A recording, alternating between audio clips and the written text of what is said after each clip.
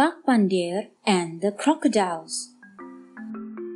Pandir was looking for a boat because he wanted to cross a river. He saw a boat. It belonged to Abu. Pandir asked Abu to lend him the boat.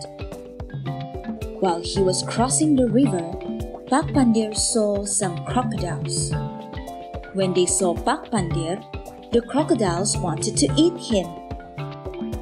When the crocodiles were near the boat, they opened their mouths hungrily. Pandir quickly pointed to a tree. He said, "There is a juicy monkey over there. I will catch it for you."